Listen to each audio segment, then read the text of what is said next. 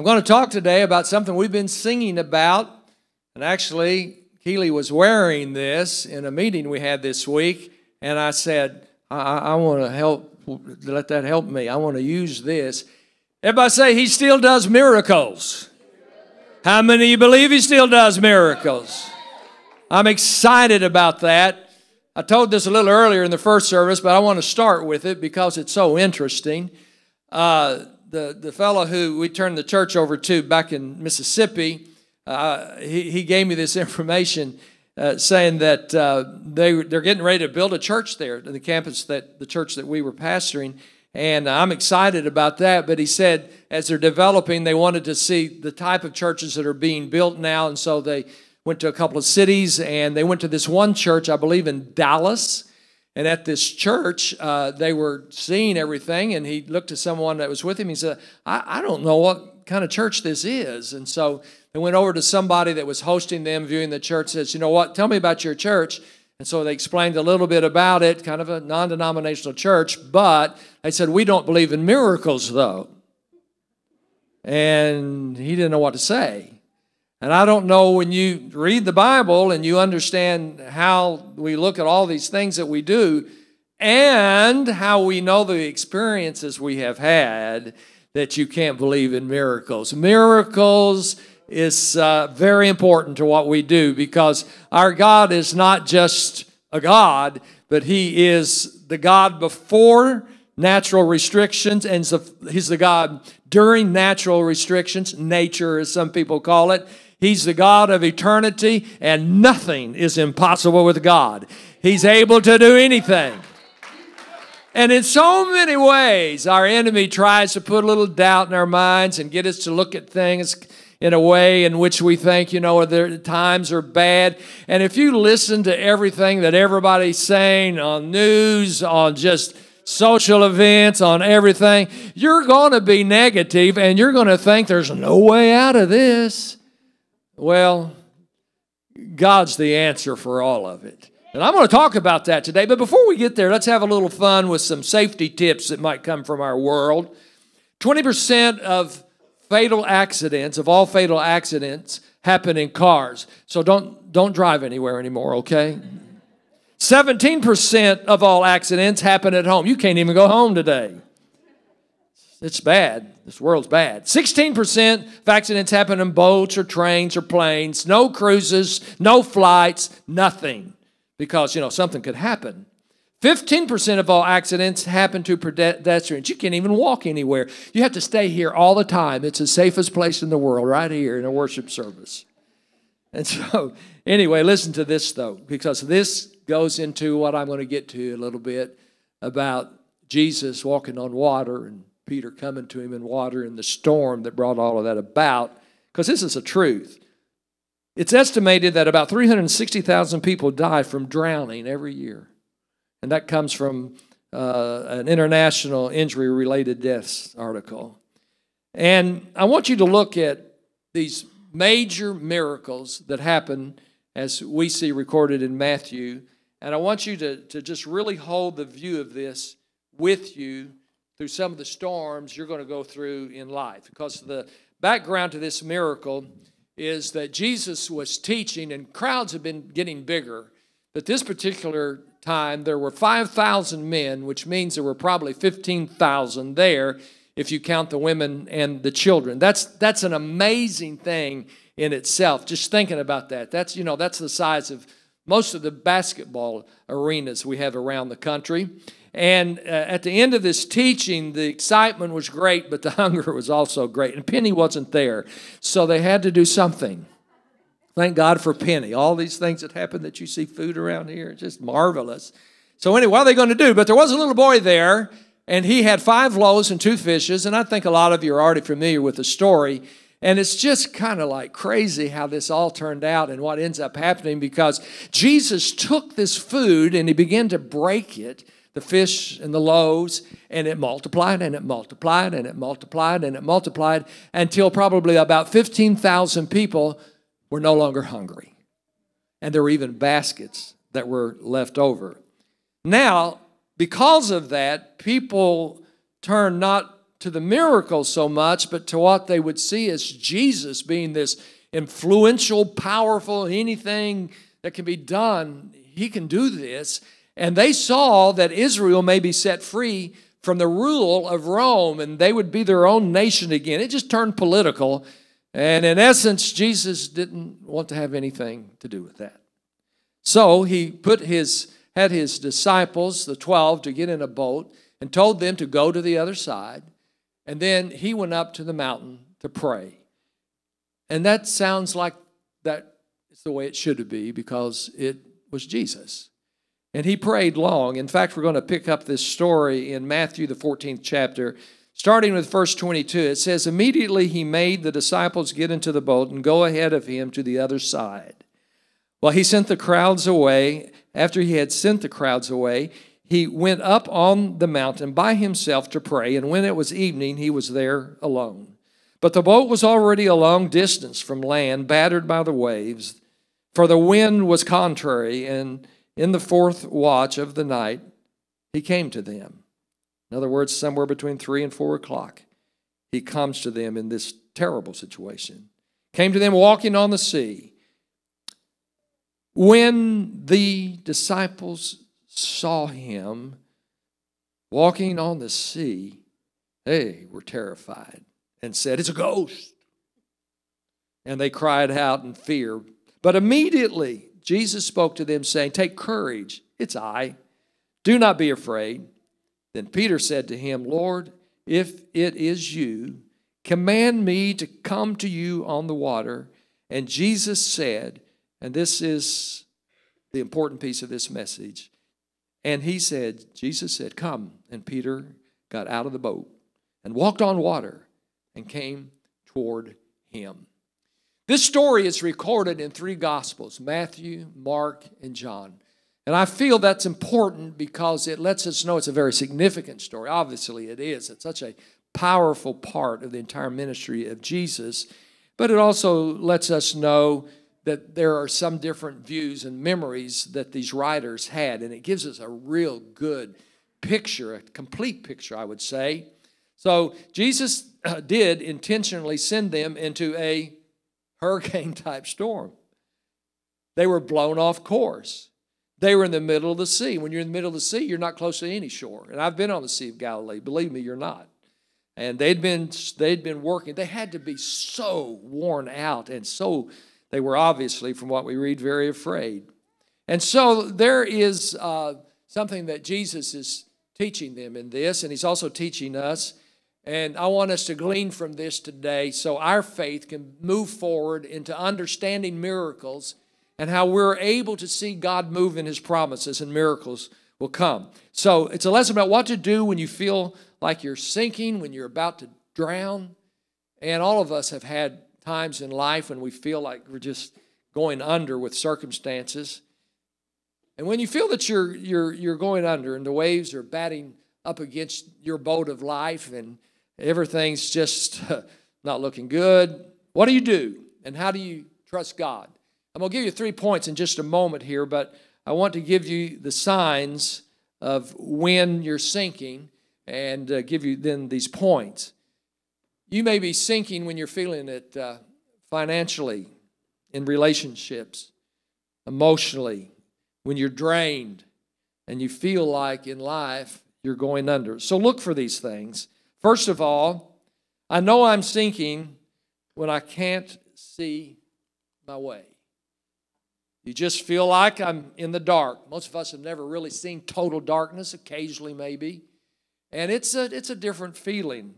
When I was in college, I worked for Avis Rent-A-Car, and we had to drive no matter what to get cars to where they needed to be. And sometimes it was as if we drove right before they completely closed the interstates. And you get next to a truck and a car, and literally there's a little bit of light, but you cannot see where you're going. A little bit of the light on the trucks and occasionally maybe a stripe in the road. It'll keep you going. And that's probably how these disciples felt, that they were still in the boat. It hadn't been overtaken, but it was dark. Scripture says in John 6, by now it was dark. But you get confused, and life is not the way it is when things aren't lit up. Number two, I know I'm sinking when I feel I'm on my own. That's not good. You can't make it in life when you feel like, or when you literally are, on your own. Nobody else is helping. I don't know where God is. I feel out of touch with God. The Bible says in John 6, Jesus was not yet there. And the significant part to that is when you're not close to Jesus, and that's our decision, you're really going to feel alone. You can be in a crowd. You might be out in the world in a great big old party, everybody just all over the place. But when you're not close to Jesus, you're going to be alone. No doubt about it.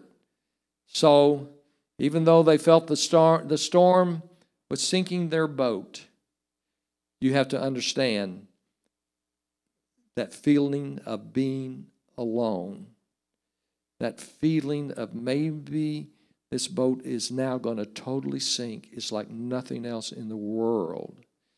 A survey in the University of Chicago said 1 in 4 Americans feel that nobody really understands them. They feel all alone. Think about that. That's 1 out of 4 people. Just go into the grocery store and start counting. That's the reason that everybody needs to have Penny and my personality. We just talk to everybody. We love everybody. There's nothing that I can't say to anybody about anything, particularly Jesus. It's important for us to be aware. That might not be your personality. I do get that. But everybody is lonely, and somehow we need to try to find those. That's why we're in this campaign, because there is a more percentage out there that don't know Jesus than do, and we need to make sure we become the church that can reach them like never before. I read something. Go ahead. It's worth claiming it. I read something just a couple of days ago that Fayetteville is one of 3 cities in North Carolina, but all 3 of them make the fastest growing cities in America now. Isn't that an important piece for us to know? That's a great responsibility. That's a great responsibility that we have. I know I'm going to be sinking when I feel I'm out of my comfort zone. And I know we could all raise our hand and say there have been times when we have been out of that place where we feel comfortable with everything. I grew up not to be talking to everybody. I was extremely shy. Put me in a group of people and I was uncomfortable. We all have things that make us uncomfortable. So they wanted a miracle. They're in the boat and they wanted a miracle. But what they got, and Peter was the one who got it, was a word. And that's an extremely significant piece because Romans 10:17 shows us the path to the miracles we've been singing about. It says, faith comes by hearing, and hearing by the word. So we got to hear this. This is crucial. There's a lot of people who really believe God. They really believe His promises, and they really believe for things, and they'll go out and say, I'm believing for my healing. I have found out, because I often ask this, what are you standing on in His word? That's what makes it happen. And they can't say anything. Or it could be other things like I'm praying for my children. And then I ask them, well, the Bible doesn't say anything. That Bible says a lot about praying for our children. And we've got to train them up in the way they should go. They're never going to depart from it. They may depart the way they're walking for a while, but it's always in their heart. You keep bringing your kids to church, and I promise you back here, they're going to carry that with them for the rest of their life. I have been and pastored people that said, 40 years ago, I walked away from God, but it never got out of my heart. And I knew it was my answer. Thank God for a church that says, let's invest in our children. Let's make our programs better. Let's have vacation Bible school. Let's do things that enable our children to come to know Him. So you've got to take it on His word that God's going to work. People like this are sincere. They want healing. They want their children. They want a breakthrough. So many things. And oftentimes they say, I'm just standing on my faith. I believe God. But God has given us just a book full of promises. Promises that are genuine, that are proven, that work, that are real. We used to sing that old song, standing on the promises that cannot fail. You know, standing on things that are real. The world will tell you stuff. Just turn your TV on to the news channels. They're going to predict and they're going to be wrong. They're going to say and they have no idea. They're going to put fear in your heart. Get into the Word of God. Faith comes by hearing and hearing by the Word. Come to the house of God and hear the preaching of the Word. I might be a little bit old and preach like an older person, but it's still the Word. Daryl might be middle-aged, and my Lord, can he ever preach? It's definitely the Word of God. There might be some young people that come here and preach, but if they're in the Word, it's going to be all right. I believe in this. I've lived by it. I raised your pastor's wife by it, and her brother. And now we're getting a chance on Elin, and I'm so excited about it. There is hope beyond hope. She's a generation away from my wife, but I tell you, they are identical. They are so cool. So wonderful. People just don't need to operate in man-made strength. The very waters that the children of Israel, directed by Moses, who was constantly hearing what God said for their deliverance and what they were to do. They walked across by the waters being separated on dry ground. They didn't have any mud on their boots. And that same river, that same sea that they walked across on dry land with water all around them, Pharaoh and his army drowned in. And it's simple. It's an easy answer. You could answer it. Because Moses had a word and Pharaoh didn't have a word. Moses was operating in the promise of God and proclaimed what God told him to do and what was in the word, and it worked. I'm telling you today that we can be as powerful as we believe in the promises and the Word of God. It's time for a church in troubled times to once again stand up, say, I believe it. I believe God's promises. I claim God's promises, and not just say it, but have them in our heart. Have it hidden in our heart. Peter said, Lord, if it's you, command me to come on the water. What was he saying? Just give me the word. Just tell me. He actually told him what he wanted him to say, but then God gave him the word. He could have said it, and it would have never worked. But when Jesus said, come, he stepped out, and he walked. Now, here's the key. He was not walking on water. He was walking on the word. If he did not have the word, he couldn't have walked to where Jesus was. He got a word and he walked on it. And when you get a word, you can depend on it. We know what Jesus has said. We know what can happen. The law of nature says it can't happen. But you have a word from God. It leads to a miracle. It's impossible without the word. But the word supersedes nature. Once you've heard from God, it's all different. In fact, I'll call it, you become the exception. Well, what's that mean? Well, it means like Sarah was 90 years old and she was telling everybody that God told her she's going to have a child. I hope God doesn't tell my wife she's going to have a child at 90. And she really didn't want to believe it herself, but she had God's word. And she knew that it was a promise that had God's word in it. And she became the exception. She had a word from God, and she had a child. And that's exactly how it works. You can't go into a lion's den like Daniel did and not get eaten up by all those lions. But he had a word, and he went in there. And yeah, we can get excited. And God was good. You can't go into the fire and not be burned. You can when you've heard from God. And the 3 Hebrew children became an exception.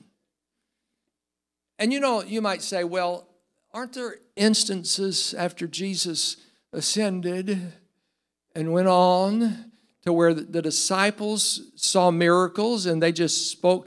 They had a word that they got from God. But you see, here's what happened. And this is very, very significant. One day, Jesus was asking, who do men say that I am? They had a lot of answers about various prophets, other different things. And then Simon Peter had a revelation. And he said, thou art the Christ. Which means that Jesus was the one who was coming that would have this authority. And Jesus said, upon this rock I'm going to build my church. and the gates of hell shall not prevail against it. So let me tell you what you and I have. When we get into a situation, just like in Acts, the 3rd chapter, where Peter and John walked to have church early in the morning on the steps of the temple, what happened to them was there was a beggar who had been there for years, and he was asking for alms.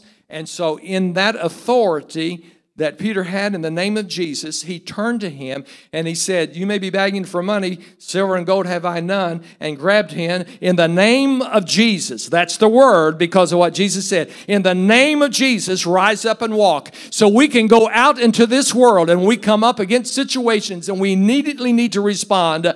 We have a name that's above every name. There's no name like the name of Jesus. There's no other answer like the name of Jesus. He's the one who came to give us the authority. He came that we might have power more than anything the world has ever seen before. We have that authority. Everybody say in the name of Jesus.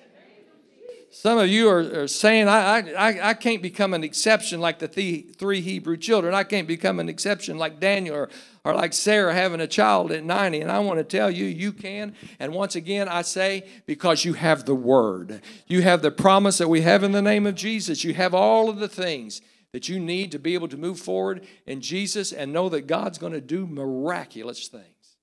And that brings me to these 2 things that come together. He still does miracles. And as this being the closing of just what we're calling the Imagine series, not the campaign, but the series, and Pastor will come in and start a new series, but we're always going to be talking about looking to what we can see God's going to do. Let's imagine. And that puts us in a tremendous area of miracles.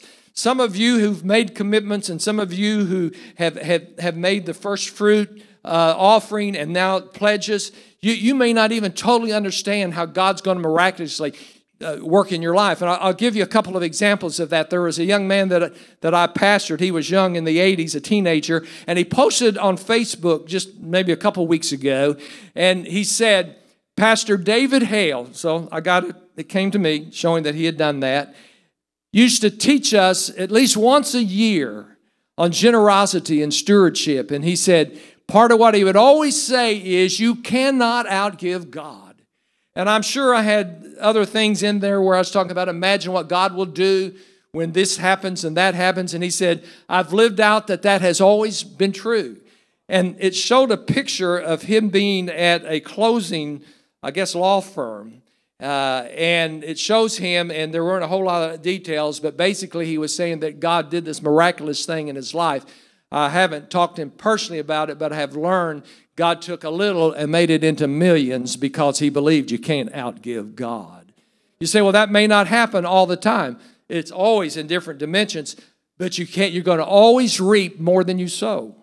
And this is good seed, and you can believe what God's going to do. Just another little story about one time when we did a campaign like this, and there was a young couple in our church. In fact, she was my receptionist in our office, and after the campaign, I went in my office and did just like Pastor said. I was the only one that looked at them.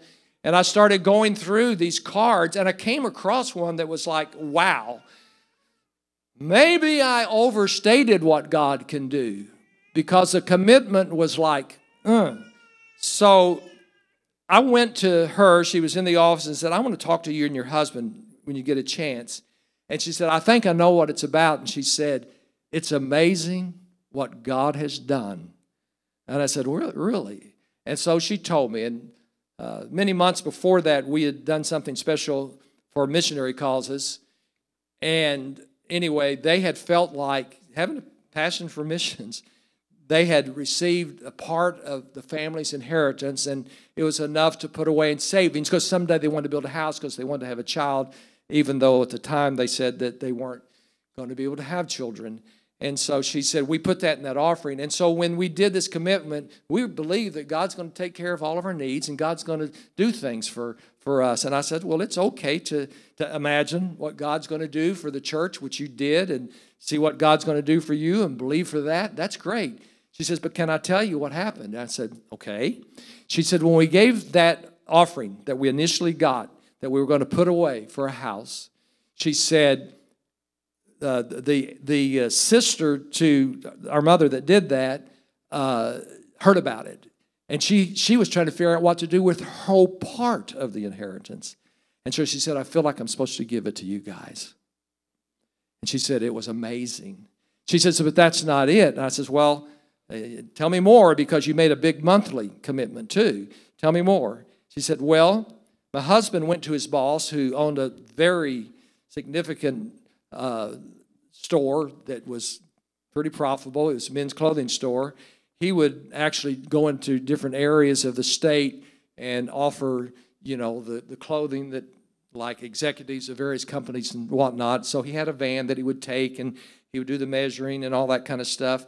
So he went to his boss, and he asked his boss, he said, we're ready to do something for the church, and we have one car we owe money on and one car that's paid off, and we want to sell the car we owe money on so we'll be free of that debt, and I'm wondering if I could just drive the van all the time. And he said, you want to do that for your church? And he said, yeah, I want to do that for God. He said, of course, I'm going to let you do that. So that monthly payment, and I'm not going to get into more details, but some other things that God did, and God miraculously did some things. They got their house. She was able to get pregnant and have a child. And then, just a few weeks after all of that, after he told his boss all that had happened, he said, okay, where's your church? I'm coming. I've been praying for a church.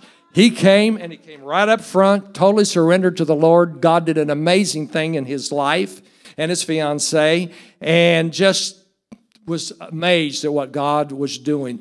Those are stories that are real. Those are things that God can do. I don't know what your situation may be. I haven't seen them all turn out like that, but I do know what Brad said. You can't outgive God, and God's not going to be in debt to anybody. Be a part of this. Let's be prepared for the growth of Fayetteville. Now, I didn't do this in the beginning because I wanted to wait till right now, because I think it's important. It is Memorial Day weekend, and I figured this is probably maybe the best place to do this, right before we come to the close of what's happening here. But I want us to pray, and if you would repeat this with me, I think it'll be even more powerful. This is Memorial Day weekend, and we live in a city where probably there's more emphasis on understanding this than any other. There are people who've come to Fort Bragg, Fort Liberty, and they've never come back to America again. They gave their life. They gave the ultimate. And I think it's significant that we recognize that in prayer, and then pray some things that we want to see God do as we move forward. Repeat this with me. Heavenly Father, we thank you for the liberty, the freedom that we have, especially to worship and gather in a church like this, so our children can learn about God, so we can bring people into the atmosphere of God. And I pray, Lord, that you just allow us to remember the sacrifice. Say it. Remember the sacrifice that these have made. And may we always pray for those that are serving and have served. In the name of Jesus. Amen. Give him a hand clap right now. Thank you, Jesus. So let me close with just a couple of items here, and I'll say it again. God still does miracles. You need to make a very simple commitment to yourself that you will not go through a day without saying, God, we thank you for doing miracles, and we're believing you for miracles. We have some Imagine cards that are about the Imagine campaign right up here. I think there may be some out in this lobby, and I don't know who decorated the lobby, our little bitty lobby, which once the campaign's over, we'll have a bigger one. But thank you for decorating that and remembering what today is really all about. But we want you to have a part in enabling us to move forward for these children that we said need to be able to take advantage of the freedom that we have to worship.